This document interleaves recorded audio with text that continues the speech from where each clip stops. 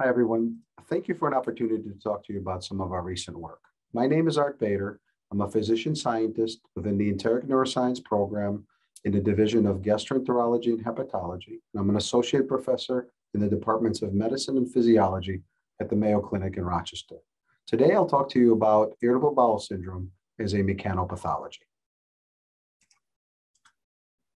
So let me give you a brief outline. First, I'll introduce the common GI functional and motility disorders, and I'll specifically introduce these as mechano-pathologies. I will tell you about the sensory circuits that are involved in sensing of forces in the gut, and then we'll draw a parallel between how your skin feels and how the gut feels. We'll talk specifically about a population of sensory epithelial cells that we study that are involved in a process that we call gut touch, and then explore the role of this system in the function of the gastrointestinal tract, as well as to give you some idea of the future perspectives for our work and the field. Functional and motility GI disorders are common, costly, and challenging.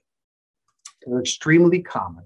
They span the length of the entire gastrointestinal tract, and I show here include diseases such as non-cardiac chest pain, gastroparesis, functional dyspepsia, chronic abdominal pain, irritable bowel syndrome, slow transit constipation, and pelvic floor dysfunction. They affect 10 to 15% of the United States population, amounting to a huge number of 30 to 45 million American citizens. It is a top 3 complaint in primary care, and these disorders cost a lot. Irritable bowel syndrome, or IBS, has a direct cost of $1.3 billion. But even more impressive is the fact that this disease is waxing and waning, meaning that the symptoms come and go. And for our patients, it is typical to see flares of such diseases, accounting and amounting to significant loss of productivity of up to $10,000 per patient per year. Now, the diseases that I describe here continue to be challenging to us with respect to their diagnosis and treatment. I want to make myself clear. It isn't that it's hard for us to diagnose these diseases. It is the fact that we still rely mostly on symptom-based diagnoses, and therefore we rely on many evaluations before we are finally able to tell our patients what's really going on. Many of the treatments that we have target symptoms rather than the problems or the pathophysiology. And we would like to change this. Now, a typical patient that I will see in clinic will describe a set of symptoms that they develop once they have a meal or they go through defecation. And so our patients will eat or defecate and somehow develop symptoms. These symptoms include nausea, vomiting, diarrhea, constipation, and abdominal pain. So now what happens inside of your abdomen once you eat a meal? And this here is what's called MR, or magnetic resonance enterography, that shows you the activity that happens inside the gut once you've eaten. And what you can clearly see here is that there's a hugely vibrant system. The gut works hard in terms of moving contents around and trying to squeeze out every last nutrient. And therefore, once we eat, we really increase inside of the lumen of the gut chemical or mechanical energy. And my group in particular is very interested in understanding how the changes of this mechanical energy lead to symptoms in our patients. Now, abdominal pain has been recognized for a very long time. And in this case, I show you a picture of Saint Elmo, who lived 2,000 years ago and is a patron saint of abdominal pain. Saint Elmo is holding a device that's called the windlass, which is the device that the Romans had used to torture him. This is to show you that when the Saint Elmo was laid down and the guts were open, this particular piece of intestine was wound up on the windlass. And you can imagine that the stretch and strain with the intestine causes a great amount of pain. This was an immensely painful procedure.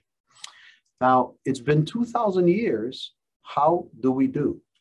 How do we diagnose problems with our intestines? This is an example of a test that we would do in clinic where we try to figure out the sensory function in our patients. This bottom end here is the rectum, and from the bottom end here, the anus is where the stool comes out. We will put a balloon in and inflate this balloon. As we inflate the balloon, we know that in all patients, normal or abnormal, the inflation of the balloon, and the volume is here on the x-axis, is in general correlates with the proportion of our patients feeling pain. So at some point, 100% of the patients will feel pain when we inflate the balloon to a certain volume. Well, in patients with irritable bowel syndrome, or in this case called irritable colon syndrome, and the study that Ritchie did back in the 1970s shows that this curve is left shifted and it runs taller than the curve in solid black. This suggests that our patients have allodynia and hyperalgesia, meaning that they feel pain at lower volumes and they end up developing, a larger proportion of patients end up developing pain at these lower volumes. The other issue that our patients will have is motor abnormalities. Okay, in this case, I show a patient who has normal colonic transit. We do scintigraphic studies here at Mayo where we have radiolabeled meals that the patient will eat, and at 24 hours in the colon, which we divide into 4 regions here, plus 5 being out, you can see that there's a distribution of this meal through the colon on an average in 24 hours, about 2 points. At 48 hours, you can see that this content moves along in the colon as I show here, and you can see that the average position moves. Now, in one of the patients that we have recently studied, you could see, without doing too deep of a comparison, that the colon movement of contents is much slower, both at 24 and 48 hours.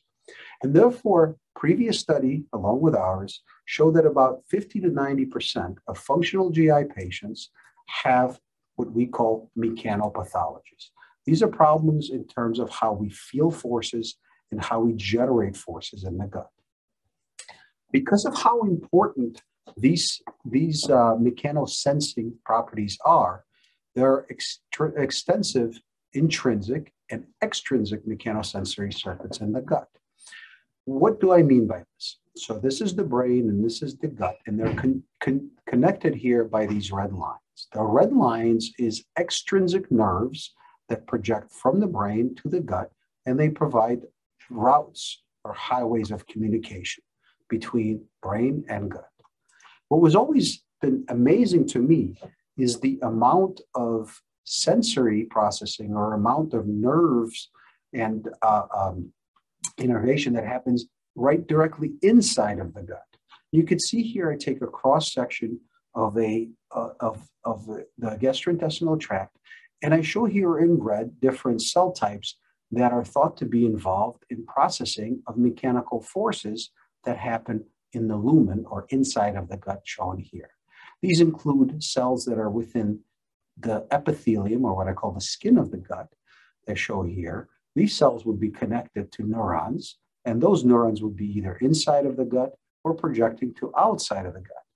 These cells also collaborate with other cell types. In this case, it's glial cells here, the pacemaker cells of the gut, which are interstitial cells of Cajal, and even smooth muscle cells that are involved in sensing mechanical forces and responding to those with physiologic changes. For the rest of the talk, I'm going to focus on this population of cells, which is what my group has been studying in depth. Now, what are these cells? I show some of the work that Fan did back a few years ago, where she took a cross-section of a mouse intestine. And so this is a muscle layer. And in blue here, we see the epithelium, or again, this is like the skin of the gut or the covering of the gastrointestinal tract. The lumen, or the contents of the meals we eat, would be inside of the black space here, which you can see here that there are these cyan dots. These little cyan dots, if we were to zoom in on them, would show up like this. This is one of these typical cells that are in the epithelium of the gut. And you can see here in magenta is actually serotonin. And these cells contain massive amounts of serotonin. In fact, these cell population makes up roughly 1% of all these epithelial cells shown in blue, but they produce a large range of hormones and other signaling molecules, including neurotransmitters that are critical for normal function. They produce important molecules that we've all heard and learned about, things like serotonin, CCK, VAP, neurotensin, and secretin. These molecules are critical for normal function of the gut as well as of our bodies. And so these cells, while they have small numbers, as you can see here, they have really outsized big roles.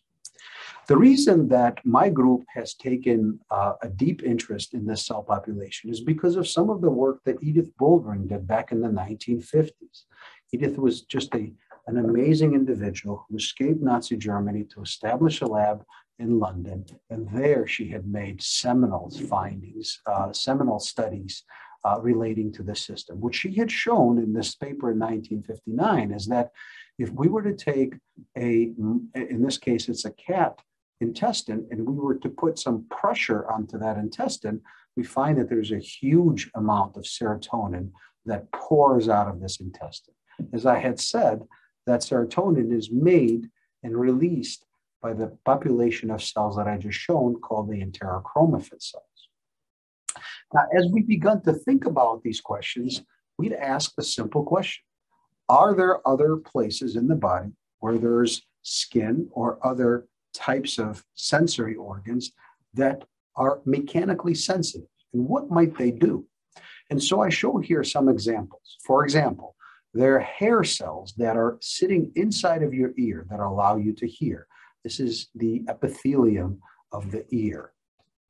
In the lung, there are neuroepithelial bodies that are sandwiched in to other epithelial cells that allow us to feel how much the lungs inflate. And of course, the classic one is that of touch. So in our skin, such as in our fingertips, there's a cell population called Merkel cells, shown in green here, that allow us to feel light touch. What was interesting to us as we started thinking about it is the fact that in this population, in all of these different populations, a particular molecule was found to be important for their mechanical function, and that molecule is called piezo-2. Piezo in Greek means squeeze. And so this molecule is responsible for feeling a squeeze on these cells. And because of this, we asked a very naive question. Could our cells that are present in this epithelium of the gut be involved in a process that we would call gut touch? Now, traditionally, we think about touch as this painting where God and man touch their fingers. But touch isn't defined by fingers. It's defined by two objects having a very, very close contact, okay? And therefore, while gut touch wouldn't be like skin touch, it might have a function in the gut. The first thing that we did, and this is some years ago now, is to take a look and see if in this human cells, we have these molecules called piezo-2. And so in this set of studies that Fan did, we found that in a human jejunum, this is a part of your small bowel, these blue lines outline the lining of the jejunum. And in there, we have some dots that are these green dots.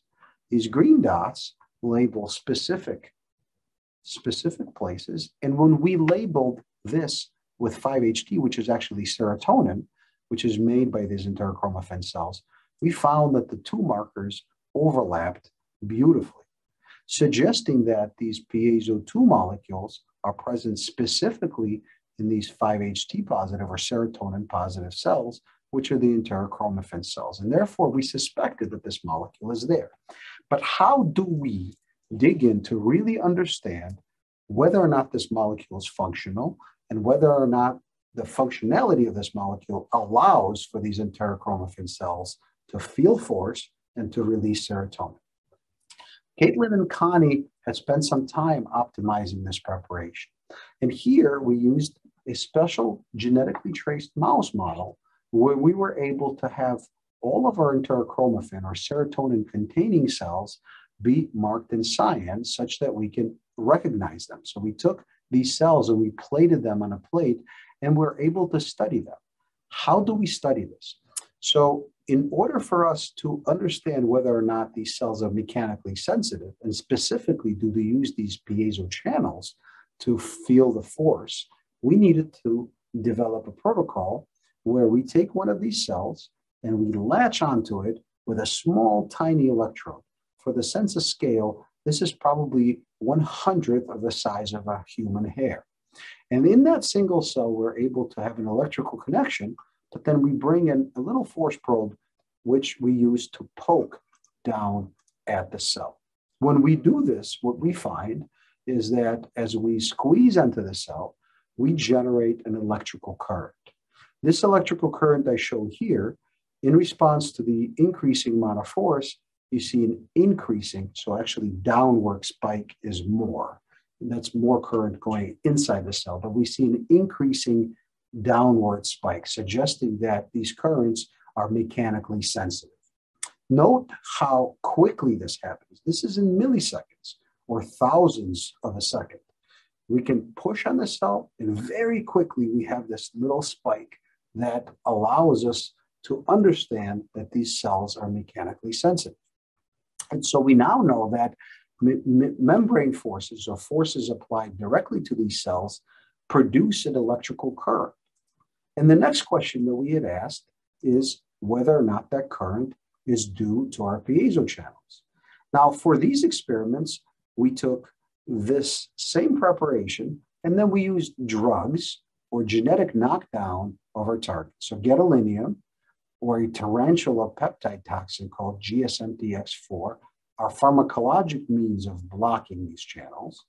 And piezo-2 siRNA is a genetic way of knocking this down. And what we find is that in all of these cases, this spike, this increase in electrical current decreases when we block the piezo channels. And therefore, we now know that these mechanically sensitive enterochromaffin cells actually rely on piezo-2 channels, which are necessary for mechanotransduction in the system. We then started digging in to try to understand how these cells work and what they might do. I show here an experiment that AJ and Guljan did, where they used another mouse model and they were able to look at specifically the enterochromaffin or the serotonin containing cells and also label them with this piezo molecule. Now this is in mouse, but you can see here that there's these two cells right next to each other, and one of them has this mechanical sensor and the other one does not, suggesting that there's different populations of these cells. We expect these populations of these different cells to have different jobs, like such that there would be different folks in different institutions with different jobs. And so this here, I show that there's a population of enterochromaffin cells that don't have the piezo channels, many that do, and then there's piezo positive cells that don't have serotonin. And so we're very interested in understanding how this works. But in order for us to really understand how the system works, or really to begin to dig into this concept of gut touch, what we need to be able to do is to selectively and specifically activate our cells. We need to be able to turn them on and only them specifically so that we could see what happens after one turns them on. We have utilized a system called optogenetics. Optogenetics was developed by Carl Diceroff back in 2005, and the concept is just amazing. Folks before Carl had noticed that algae will swim towards light. And when they asked how this might happen, what they found is that there's molecules in the membranes of these algae that respond to light. Now, this is similar to what our eyes do. These molecules respond to light, and what they then found is that once light specifically hits this molecule, it actually is called an ion channel, which is responsive to light. So light hits it, and a pore in the cell opens up, allowing flow of sodium and calcium and potassium in this case, which will drive the cell to be activated. And so what we had decided to do was to integrate these sensors directly into this population of mechanosensitive cells that we're interested in enteroendocrine cells, or enterochromaffin cells. And then either with force or with light, we can stimulate them and see how they would affect gastrointestinal function. The things that are important for our patients would be motility. This would be the disruptions that produce diarrhea or constipation, and secretion, which is one of the important targets that we found to be in constipation, for example. And so we wanted to test this entire circuitry of how do these cells sense, what do they use to transduce, and how do they affect normal function. And so we proceeded with these experiments by really building brand new models and new types of experiments. Caitlin, Khalil, and AJ spent a lot of time optimizing this system. And what they show here is that there's a specific light-gated ion channel called Reacher. That Reacher channel was put specifically into cells that we can co-label with a molecule chromogranin A, which labels the big population of enteroendocrine cells, but also serotonin. So it lines up specifically in these cells that contain serotonin. And again, specifically, we're able to nail down the population of mechanically sensitive enteroendocrine cells, which express these piezo channels, as I show here. And so when we were able to integrate these light sensors into the cell, we can then begin to ask, how does this work? And how does this system truly affect physiology of the gut? In this case, as shown in a cartoon, we take a mouse colon and we could put it into a muscle bath. And in this case here, we have a fiber optic light source, which is right here, a tension sensor to feel how the gut squeezes before and after the light source, as well as a pressure sensor to see if it generates pressure. And so in this experiment here, as an example, I show this setup, and this one is AJ and Izzy's work, where they have put a piece of colon. This is the fiber optic. These are the tension sensors. And then there's pressure sensors and such. And when we turn on the light, you could see here that there's motility in this piece of colon that changes.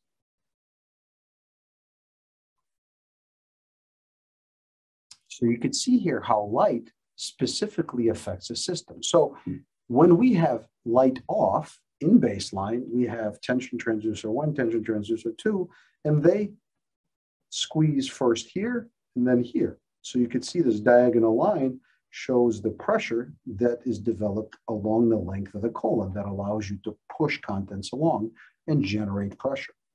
When we do the same exact situation, but now we stimulate with light, as you can see here in red, you can see that we go from 4 contractions to 5 contractions. And then we can shut the light off and let the system recover.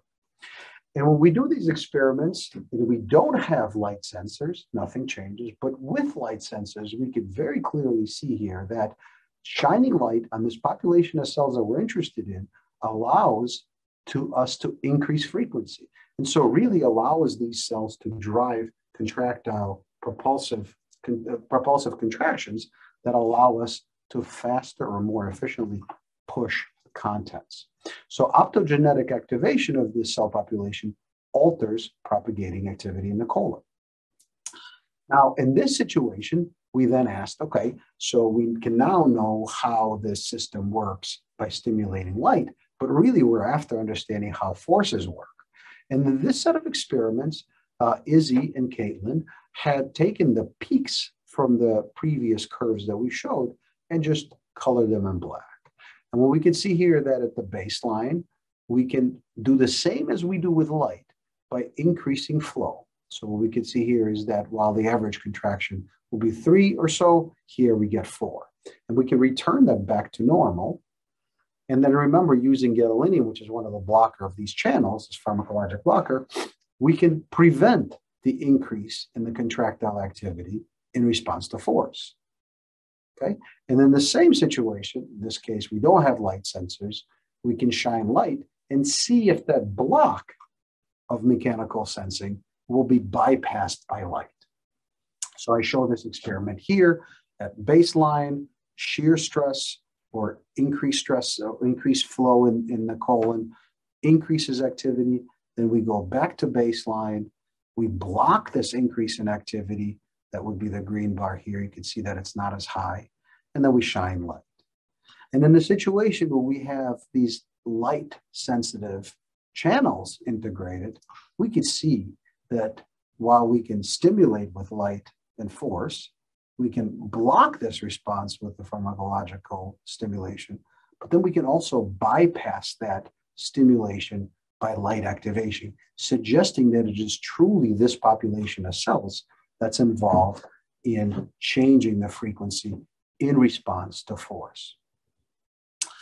So the next question was, remember, touch is a light force. And we were wondering whether or not the system would be sensitive to the different amounts of force that we apply. So again, at baseline, we have 3 contractions here. Once we increase luminal flow, we have 4 contractions here. And then when we increase luminal flow or shear force double or 2.5 times that, we can have even more contractions. And so this is showing you that our system responds to forces by changing its contractile frequency. And I show that again as these heat maps here, with the peaks being in black.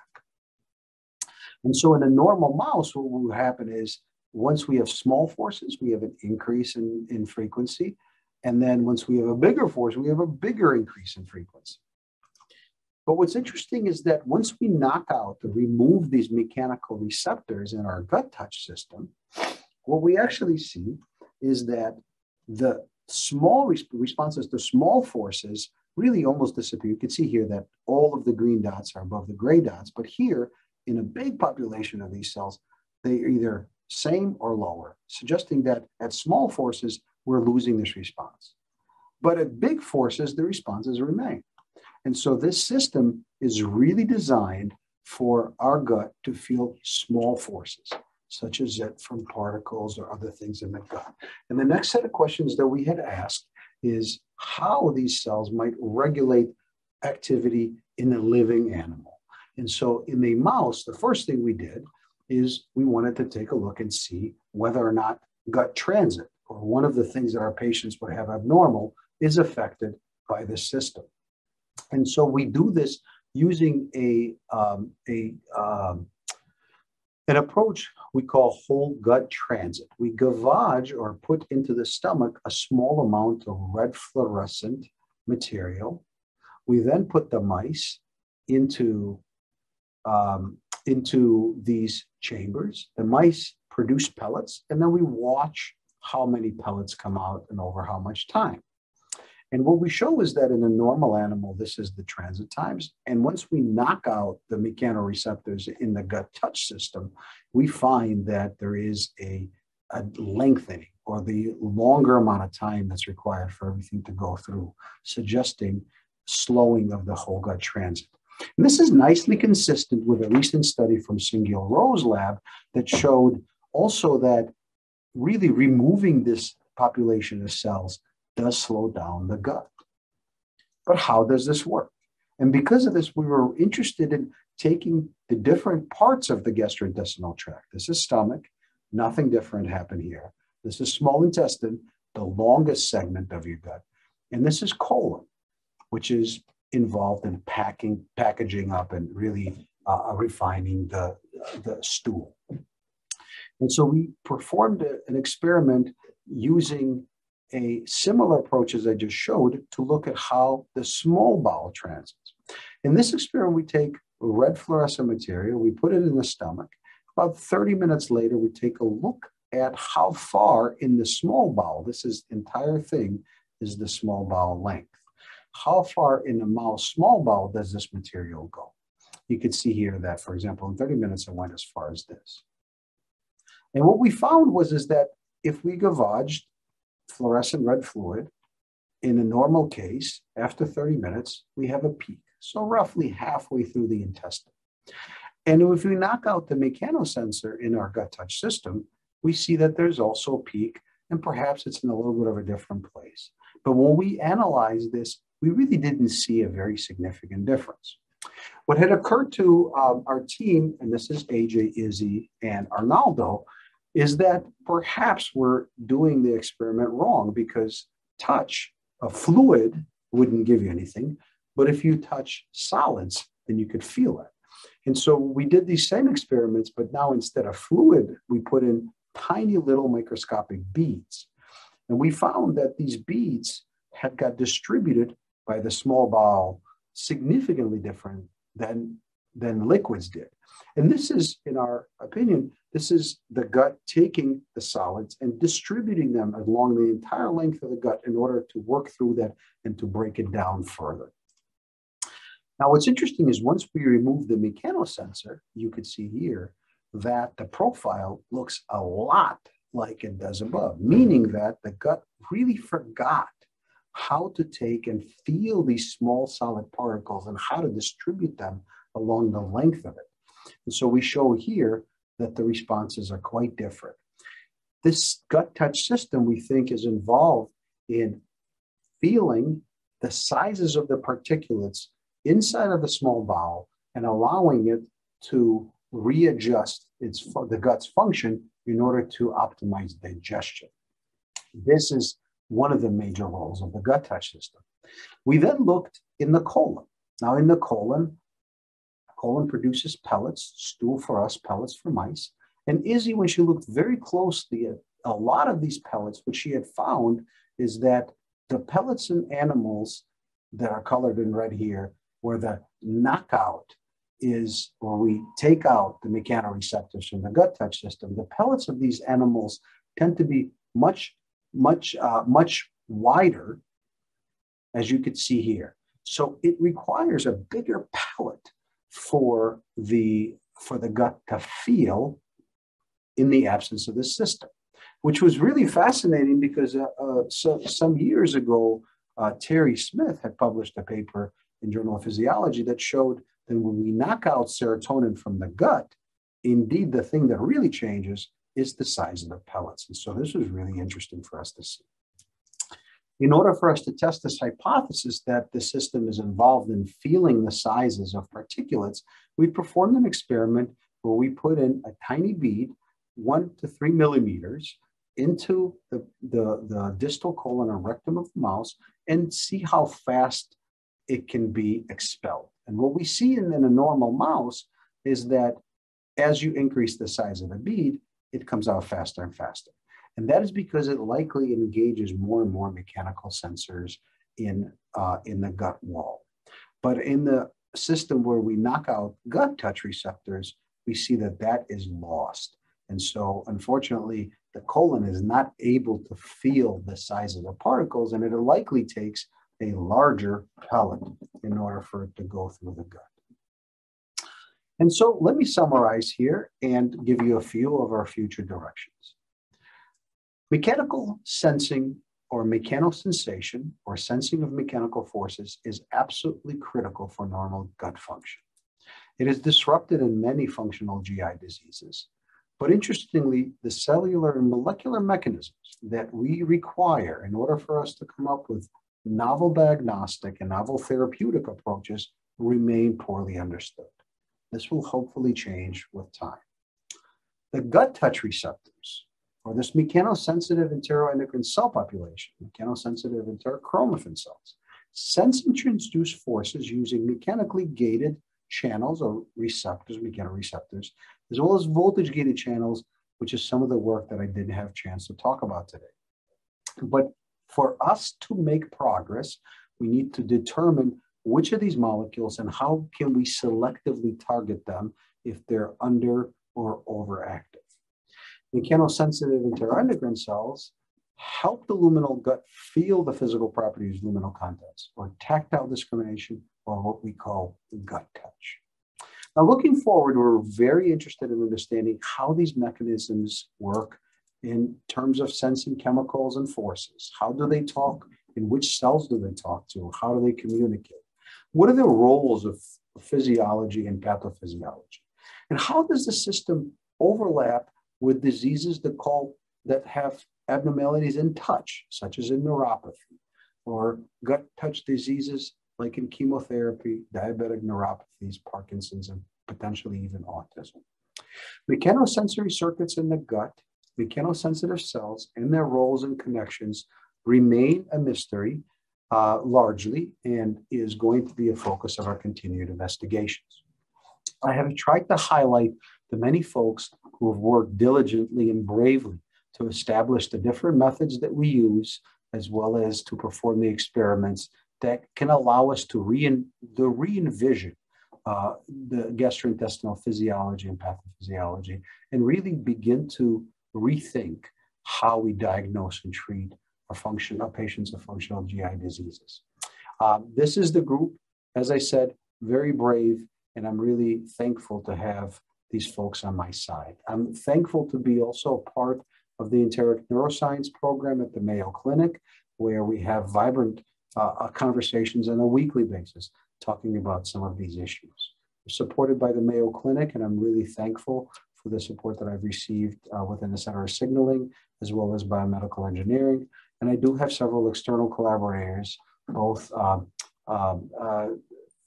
the University of Massachusetts, within Howard Hughes, at the SUNY of Buffalo, which is my alma mater. And of course, I'd like to thank Mayo, Department of Medicine, NIH, AGA for the support for our work. Thank you very much.